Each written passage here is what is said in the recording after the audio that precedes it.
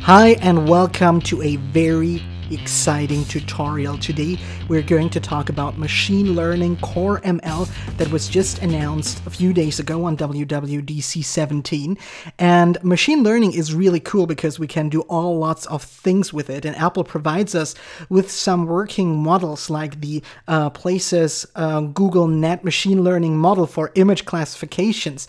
And as you can see, this model detects the scene of an image from 205 categories such as airport terminal, bedroom, and so on. And what the goal of this tutorial is to introduce you in working with models, and we have a very simple demo application here, and this is an image classification app that we have provided with 3 different images, one of a river, another one with a city and a skyscraper, and one with some landscape and some trees. And if I press on one of those images, the machine learning in the background is processing this image and gives us the right category or the right scene, which is river, city, skyscraper or skyscraper, and a tree farm, because we have 3 trees here. And I'm going to show you now how you can work with this model, how to add it to Xcode, and also how to process images, which could be a little tricky. To get started, what you should do is visit developer.apple.com/machine learning. The link for that is in the video description below, and download one of these models. Our example app should work with both the GoogLeNet Machine Learning Model and the ResNet 50 model. The difference is that the GoogLeNet model detects scenery, and the ResNet 50 model detects the dominant object in an image, but it should work with both with slight adjustments. I have used the GoogLeNet Places machine learning model, and I've also already downloaded it, and now we can actually start with our little demo application. To be at the same starting point where I am, just go ahead and download the starter files in the video description below. It looks something like this, basic core ML. We open that up in Xcode, which should be the current beta version of Xcode 9. And what we want to do here, or let me just show you what is already added to this project, a very simple storyboard with 3 images that you've already seen with a label that is already connected to the view controller class. We have 3 gesture recognizers that are associated with all of these, or each gesture recognizer is associated with one of these images and linked to an IB action here that is called image tabbed. And in this action, what we do is we simply cast the sender's view to a image view in order to access the image property so that we get an image to analyze. And it is very interesting that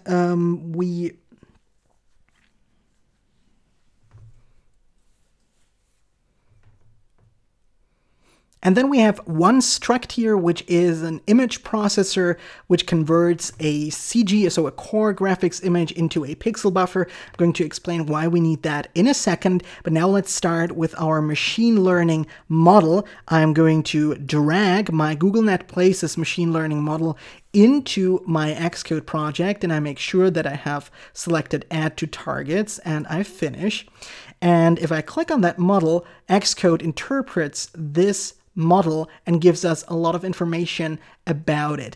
So what we get is the name of the model, we get the license, the author, and so on, but we also get information about which inputs this model expects and also what it outputs. So it expects a scene image, to an input image of the scene to be classified, and it outputs the most likely scene label as a string and the possibilities of each scene as a dictionary. And we are going to respect that, of course. So we go into our view controller, and the first thing to do in order to work with a machine learning model is to create one as an object. So we do that as a global property here, calling it model, and then we use the GoogLeNet Places initializer to create that model object.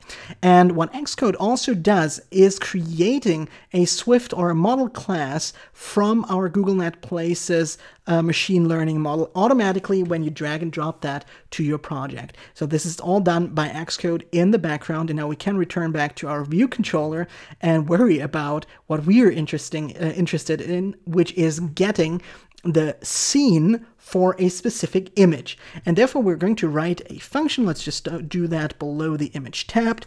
I'm going to call that scene label for an image, and this is going to be a UI image, and it's going to return a optional string, because if it fails, then we want to return nil here. So let's do that right now to get rid of that error of a missing return. And now the first thing we need to do is actually think about how we can interact with our model.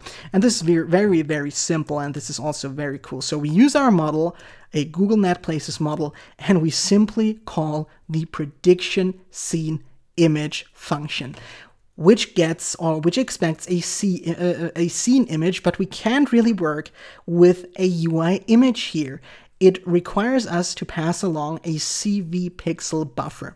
And this is the conversion of a UI image to a CV pixel buffer is quite complicated, so I already did that for you, and this is what's behind this image processor, where we just have this function pixel buffer, and I'm also going to put that on GitHub so that you can use that for your own projects. And what this does is getting an image as a core graphics image and convert that to a CV pixel buffer. And we need to make sure that we can convert our UI image to that. So what I want to do here is using the if-flat statement, creating a pixel buffer, and using my image processor to create a pixel buffer from my image. And as you can see, we need to add a CG image here. So we're using the UI image as accessing the CG image property here, and we can force unwrap that because it's coming from the image to analyze, and here we definitely know that we have this image, so that is safe. And now if that works, if we have this pixel buffer, we can actually use our model. And if you have seen that earlier, this can throw an error, so we're using a guard statement here, and I'm calling my constant just scene, and now I'm trying to use my model access, not the model, of course, using the prediction with a scene image. Here I'm passing along my pixel buffer, and if this fails, so else with our guard statement, what we want to do is produce a fatal error with the message, let's say, unexpected runtime error. And since we want to return a string here, all we need to do is to return the scene and its scene label, which is a string. And with that, we can build that, and we should get no errors. The build succeeded.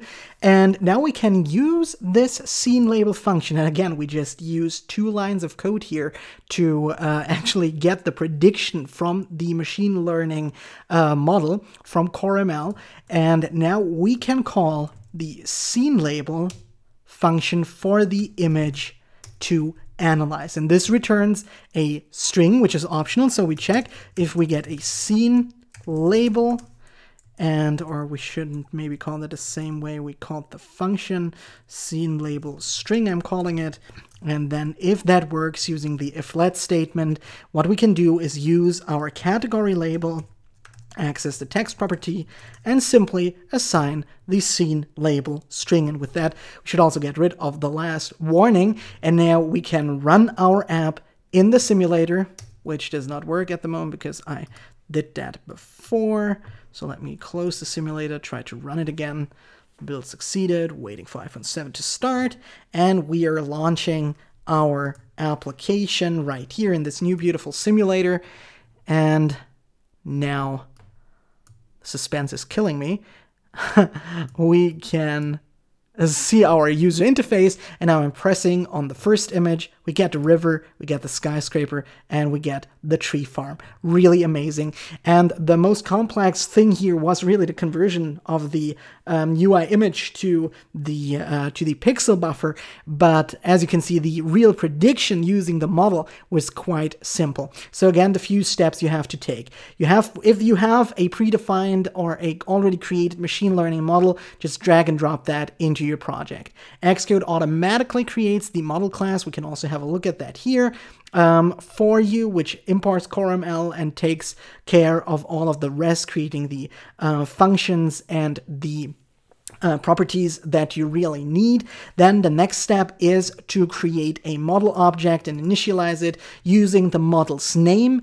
And next, we can use the prediction with a scene image in that case, which is going to differ depending on the model that you are going to use, of course.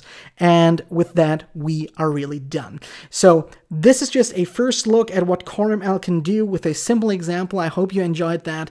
I definitely am excited to use all of that stuff. And in Swift Tutorial Conference 2017, we're going to into much more detail about CoreML and have great examples. So definitely check out the link in the video description below about the free online conference, Swift Tutorial Conference 2017, and you can also register for free there. Thank you so much for watching, and I'll see you in the next video.